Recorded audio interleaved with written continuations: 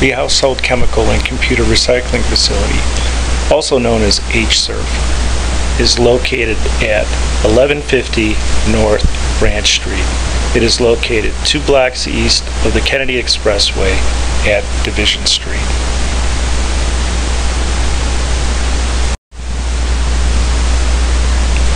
Hccrf is located near major expressways to allow easy access by Chicago residents.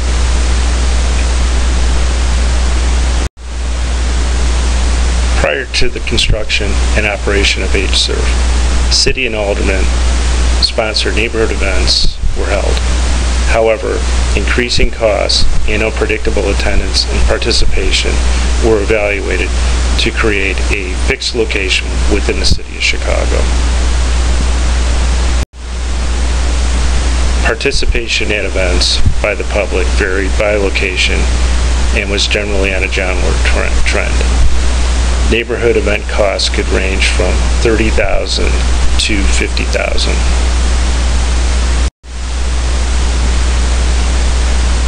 During the evaluation of the facility construction, several criteria were identified.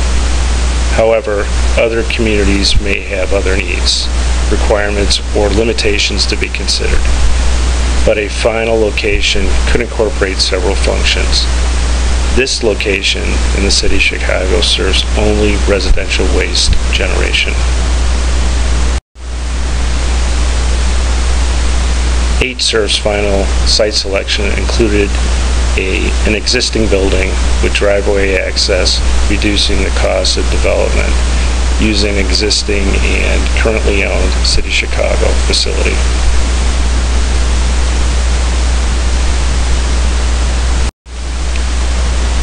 Costs for developing the facility also needed to incorporate safeguards for hazardous material storage, adding to typical rehab costs.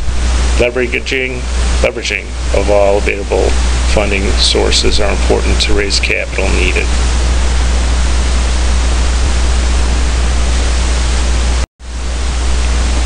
Construction and other permitting is an important factor in site selection, and appropriate planning is required to allow time for successful implementation. Each part of the permits and the construction schedule need to be taken into account.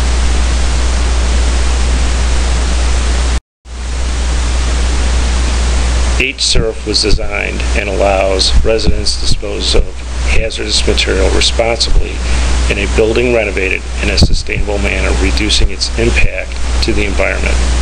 The City of Chicago places strict requirements on itself for new construction of its municipal buildings. Hccrf was one of the first rehabs leading by example. The building has several functions and area for storage, operations, and training as needed.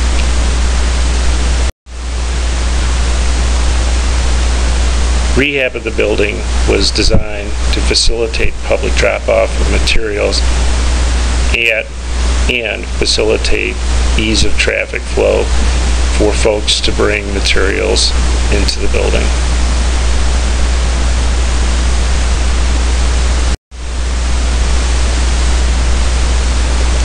Retrofits of the building include a process area for chemicals that are evaluated as they are accepted and processed as necessary for future disposal or recycling.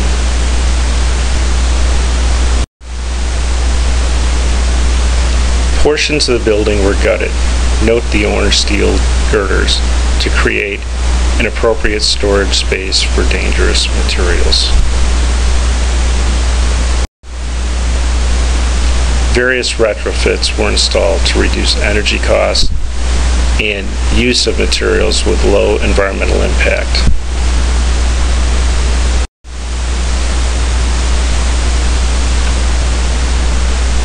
All portions of the facility were evaluated, including the roofing system, to improve the environment, including the reduction of stormwater to local sewers and the energy required to treat clean stormwater, which can otherwise be reused.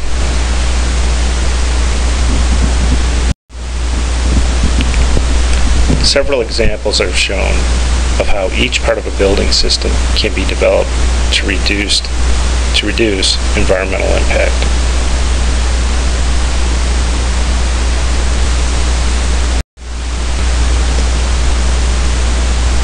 Hccrf opened in the fall of 2006, allowing residents to drop off a variety of consumer-generated hazardous waste and electronic waste. Staffing is also maintained to assist residents in dropping off material.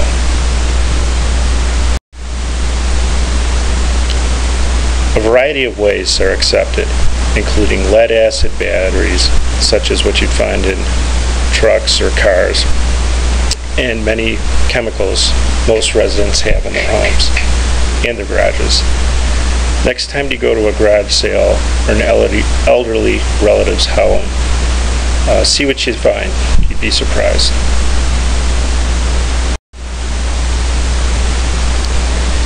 It is important to note there are still chemicals present in people's homes, even if they've been banned and not have been in commercial production for decades, including DDT and lead arsenate chemical compounds. It is very important such chemicals are disposed of properly. It should be noted, Hccrf is not set up for the acceptance of leftover prescription medications that are also controlled substances. However, the city maintains drop boxes for this purpose at locations throughout the city. However, there are additional costs to this program. Hazardous material, including storage for mercury, flammable liquids, and oil-based paints, are stored in areas specifically designed to accommodate the physical danger posed by the accumulation of such materials, such as explosion. Disposal schedule is generally as needed, but typically once a month. Once material is collected, the processing of waste can begin. A lot of work is required to handle waste once accepted. For example, spent fire extinguishers are completely discharged and the aluminum bottles recycled. Much of the material collected are standard household chemicals. Materials such as used oil can be consolidated for reuse within the building. Staff with knowledge of chemical handling ensure materials are appropriately mixed and stored to ensure safe storage. Again, bulk storage of used oil is handled and maintained inside the building in large tanks.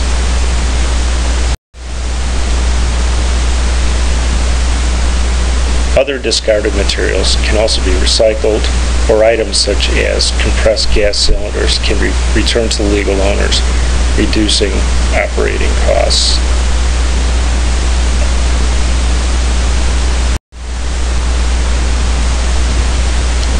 As part of an agreement with the Illinois Environmental Protection Agency, many of the items collected at the facility are still usable and are stored for the public to browse and take for reuse, further reducing costs and impacts to waste going into our landfills.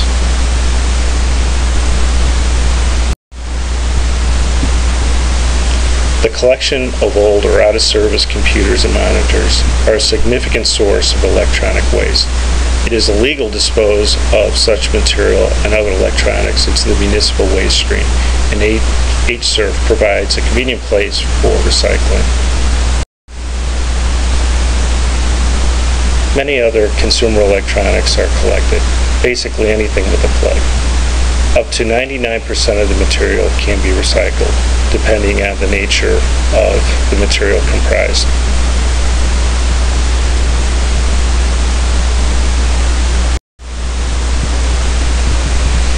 With the rise of flat-screen TVs and other personal devices, much of the consumer electronics in most homes become rapidly obsolete, creating more and more electronic waste.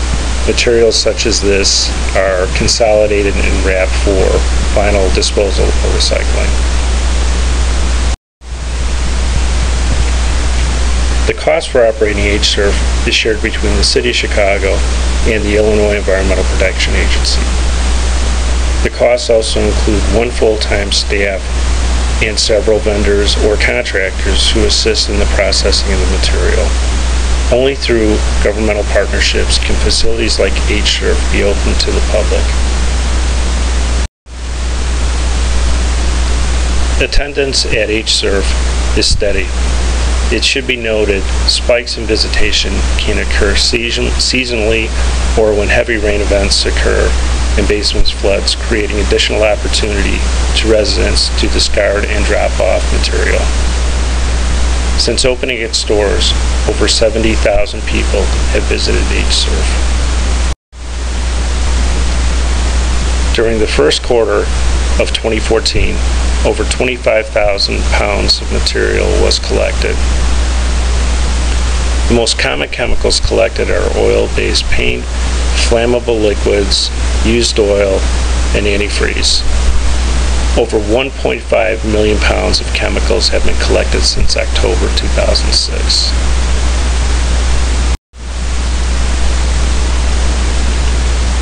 The collection of electronics is very important, and Hccrf has collected approximately 2.5 million pounds of material. Consumer electronics stores have begun to collect and dispose of a variety of material, but not all items such as large TVs and other items are accepted. Hccrf is an excellent option for residents who might have a large quantity of material and are looking to responsibly dispose or recycle their material.